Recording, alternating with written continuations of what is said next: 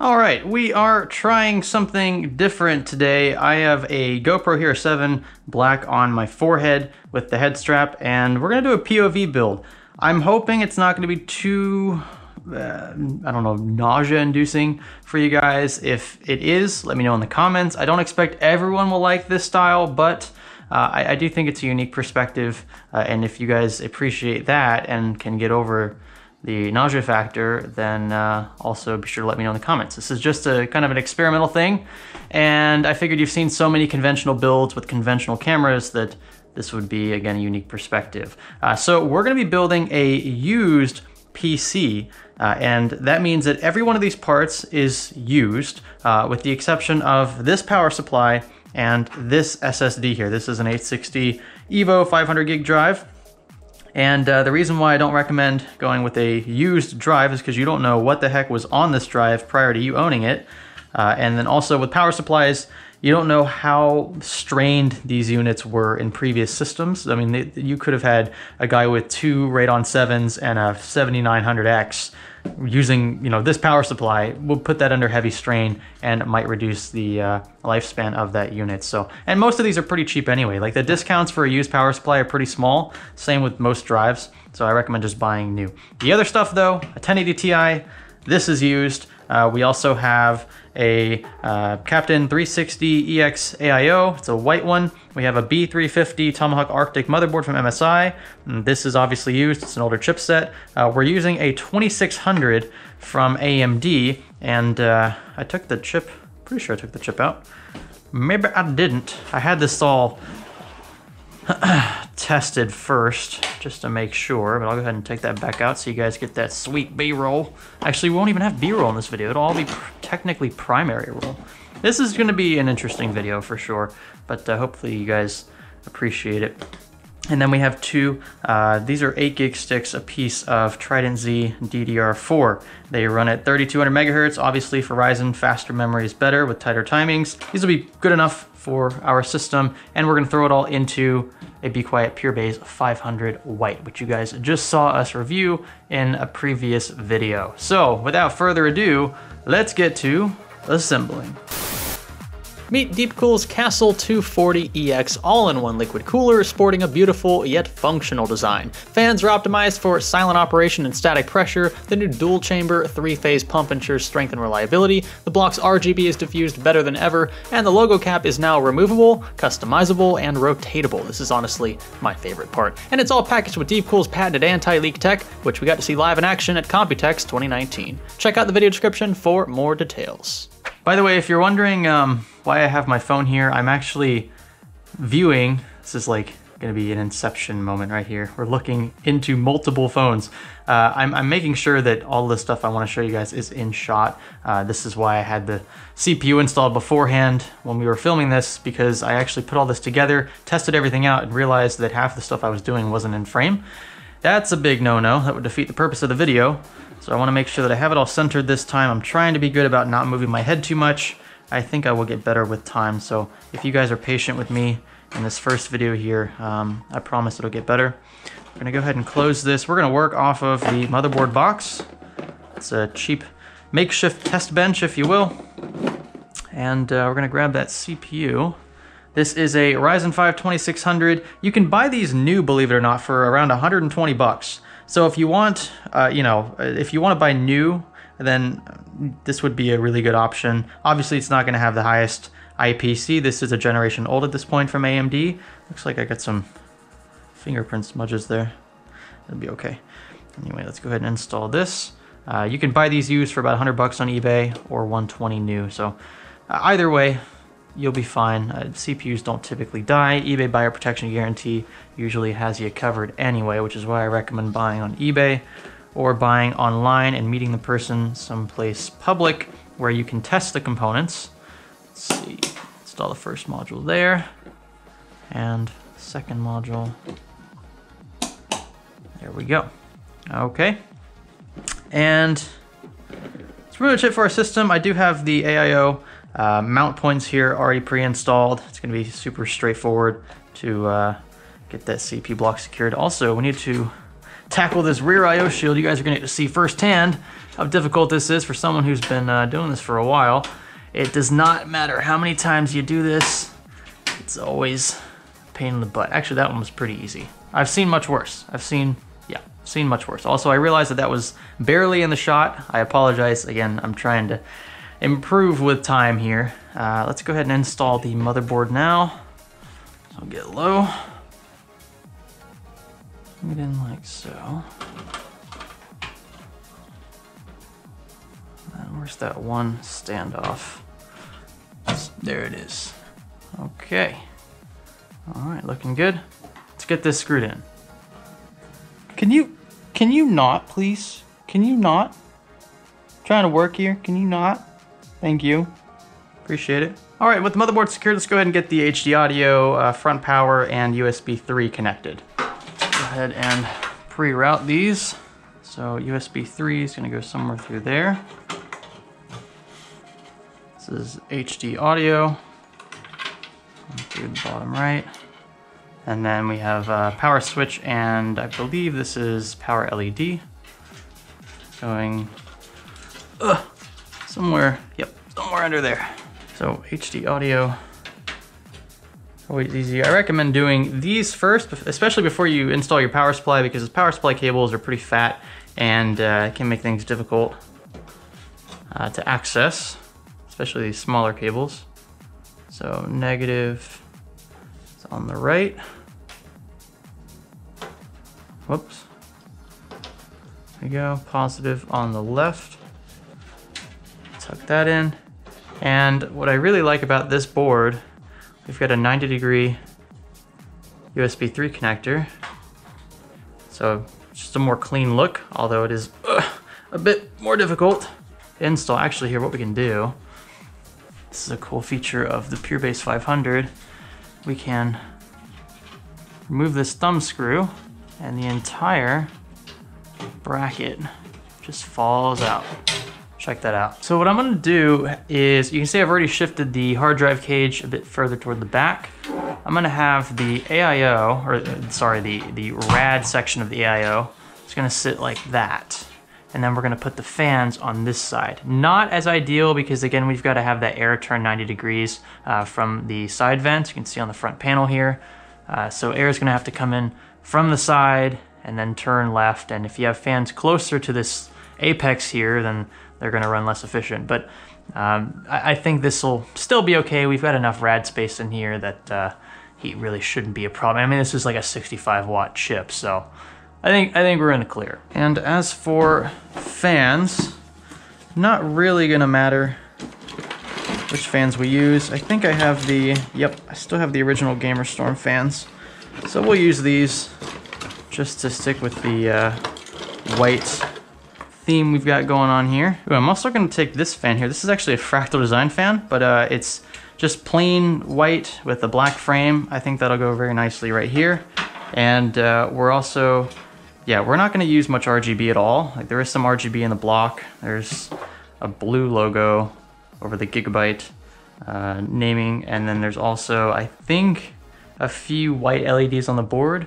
Not too sure. There might be some under the chipset heatsink, but it's gonna be a pretty monochromatic build, and I don't want too much RGB interfering with that. If you guys haven't realized, this is kind of like a Walter White rebirth, only this time with used components. Okay, one last screw here. We've got the fan cables running through these right cutouts here in the chassis. I think we're gonna use a fan hub just to keep the cabling to a minimum. I'm not sure how many fan hubs we have on the, little fan ports we have on the motherboard, so I think a hub will come in handy. So yeah, this is what we've got going on through the front, and when we put the panel back on, you're not even gonna know they're there. Nice. Now, I think we're gonna have the AIO tubes run this way. I wanted to have them run from the top because we're not gonna put fans at the top of the case, but you can see the tubes are too long and I can't really get this to crunch up there. And because we're gonna have the graphics card turned vertical, it's gonna cover up these tubes anyway. So I think this will look just fine like this right here. Some good old thermal grizzly paste. I'm not gonna go too crazy with the application method, just a straight line. There are better ways to do this, but They're only gonna slightly improve temps, if at all. And we're gonna run the AIO like so. Make sure the screws align. Looks great. Let's have these cables run through the cutout up top. I'll deal with those later. But yeah, this is looking nice and clean. What do you guys think so far? I'm gonna go ahead and install this rear 140mm fan next, just so we can finish running these smaller cables before we install that power supply. And it will look kind of like that in the build.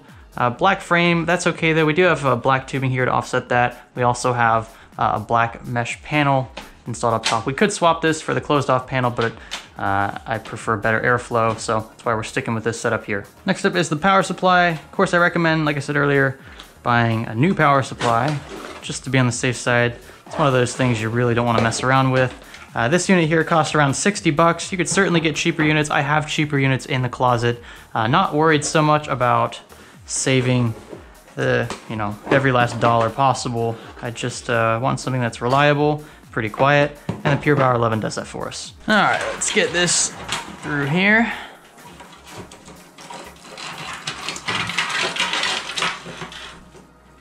I'll flip this over, even though we do have ventilation through the basement.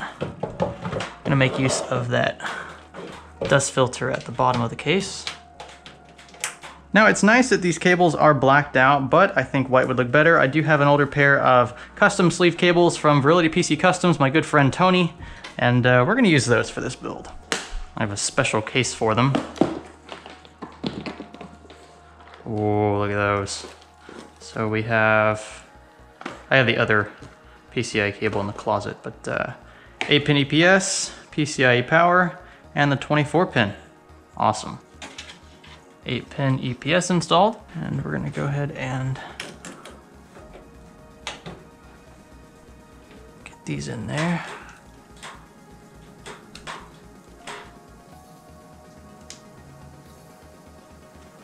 Okay. We'll deal with the cable management a bit later. Just want to make sure we can get everything installed first. Now the next thing to handle, we have the Cable Mod vertical riser kit. I've already pre-assembled it. I've got the PCIe riser attached to it, and all you need to do is just slot the graphics card like so, just like you would with a regular motherboard. So it's gonna fit snug in there. Whoops, forgot to pull back the retention arm. That'd probably be helpful. All right, lock the retention arm back in place, and then we can use two, I think these are M3 screws, to keep the card stable in the kit. I do recommend connecting the right angle display port through the back first, because that's gonna be a pain to install once this card's in there, especially if your case does have these little PCIe bracket frames, whatever you wanna call them. I'm not gonna worry about that now. We're gonna connect the riser cable first, and we're gonna pull the rest of the card in after that. All right, riser cable secured, and we're tucking in the rest of the kit here. Here we go. So that is pretty much how the build's gonna look after we get the supplemental power connected. Hey Pepsi, what you doing? What you doing, girl? And okay, let's install this again, and that should clean up a lot of the cable mess here. We'll fix these combs. These broke, it's just because they're plastic. But Pepsi, can you not? Can you not? I think this is my work area. What are you doing? You can't lay there. I am not sure what this 24-pin is trying to do. I think it's contorting this way because there isn't much space between the little bracket and the motherboard tray, so it feels kind of squished there. Doesn't look bad, it just looks a little weird. But it does clean up some space here, so we don't have both sets of cables touching. I think it's actually all right.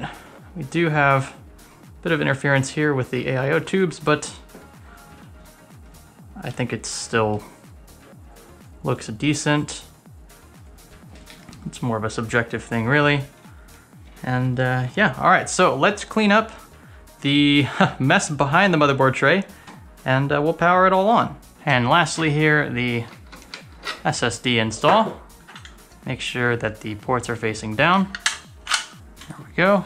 We have SATA power.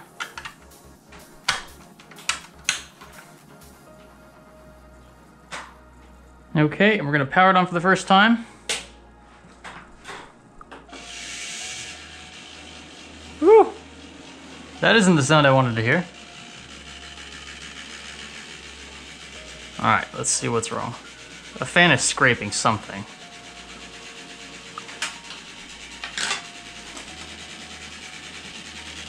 I think it's the graphics card.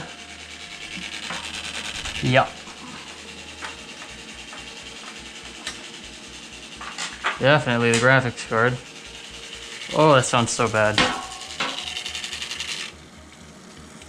What is it hitting?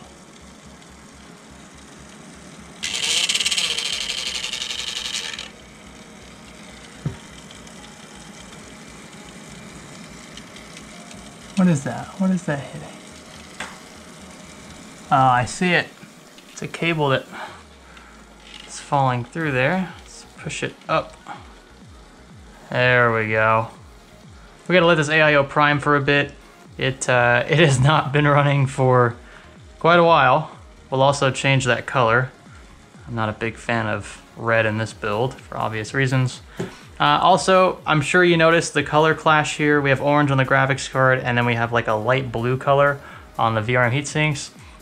You could just take like if you wanted to do it really sketchy, you could just take a Sharpie and cover either of these accents up. Not really a big deal to me. They're very small accents. You have to really be looking for them to see them. Once we get this color changed here, and yeah. So the pump just finished priming. It's now very quiet.